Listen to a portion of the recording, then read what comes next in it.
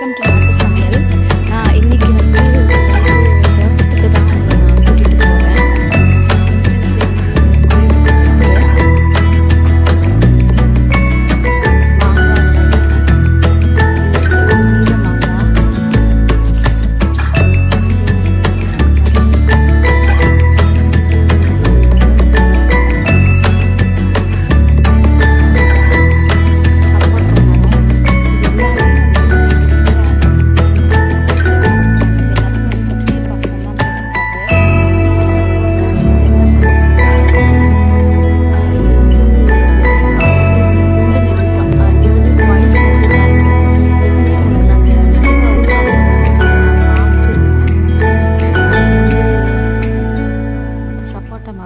சப்போட்டா மரத்தில் 2 வெரைட்டி இருக்குது.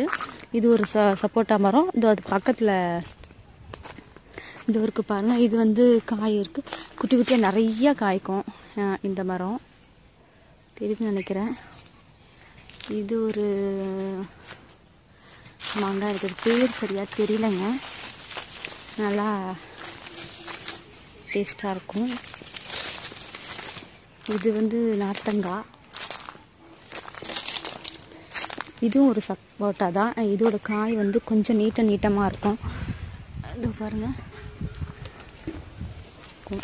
இது வந்து ஒட்டு மாங்காய். இந்த தோட்டத்துக்குள்ளே போகலாம். இன்னொரு சப்போட்டா என்னென்னா, இது வந்து அத்திப்பழம் இருக்குல்ல, அந்த மரம் ஃபிக்கு. காயெல்லாம் கூட விட்டுருக்கு. இது எல்லாத்துக்குமே வந்து அது எந்த ஒரு பூச்சி மருந்து எதுவுமே அடிக்கிறது இல்லை. அவங்க எல்லாமே வந்து எருவு தான். இதோ இந்த கீழே கிடக்கிற அந்த லீஃபெல்லாம் வந்து கூட்டி வாரி அதை போட்டுருவாங்க. அதுதான் வந்து அதுக்கு எருவாக இருக்குது இந்த மரத்துக்கு. பாருங்கள், ஒரு மாங்காய் பழுத்து கீழே கிடக்கு.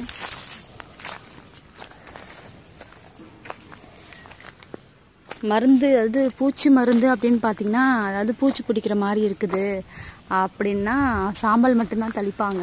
வேறு இது வரைக்கும் வேறு எந்த ஒரு மருந்தையும், அதாவது பூச்சி மருந்து கெமிக்கல் எதையுமே அவங்க வந்து யூஸ் பண்ணது கிடையாது.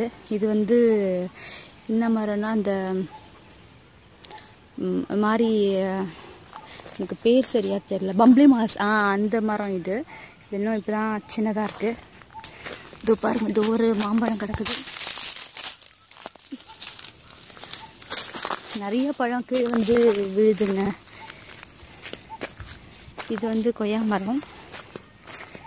இது கூட இப்போ பறிக்கிற ஸ்டேஜில் தான் இருக்குது. பறிச்சாச்சு.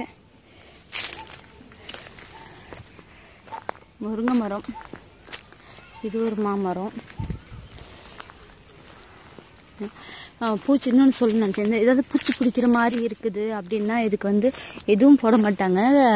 காலையில் எழுந்து சாம்பல் மட்டும்தான் தெளிச்சு விடுவாங்க. மற்றபடி எந்த ஒரு கெமிக்கலும் யூஸ் பண்ணுறது கிடையாது.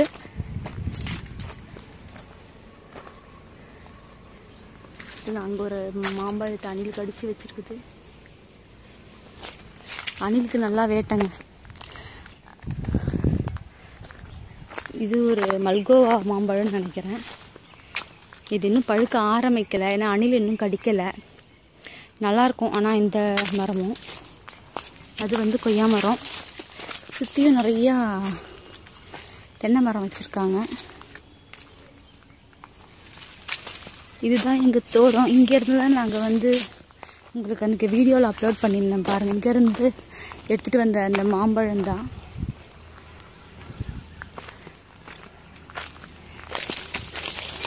இதோ பாருங்கள், அது ஒரு மாம்பழம் வந்து பழுத்திருக்கு பாருங்கள். இதோ இதெல்லாம் பறிக்கணும். நான் இனிமேல் தான் பறிக்கணும். இது வந்து மாதுளம்பழம்.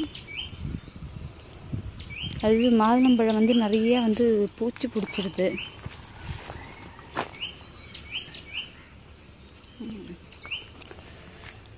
பெல்லா மரம், சப்போட்டா, இதுதாங்க. இதுதான் எங்களோட ஒரு தோட்டம். அதாவது இளநீலாம் நாங்கள் இங்கேருந்தே தான் எடுத்துக்கிறோம். இப்போ எதுவும் இல்லை இளநீ. சம்மர்னால எல்லாம் காலி ஆகிடுச்சு. இது வந்து என்னோடய பசங்க விளையாடுறதுக்காக என்னோடய புடவையை கட்டி போட்டு வச்சுருக்காங்க. ஒட்டு மாங்காய். இது வந்து லெமன். உங்களுக்கு தெரியுதுன்னு நினைக்கிறேன். ஒரு தேன் கூடு ஒன்று இருக்குது பாருங்கள். லெமன். அவ்வளோதாங்க.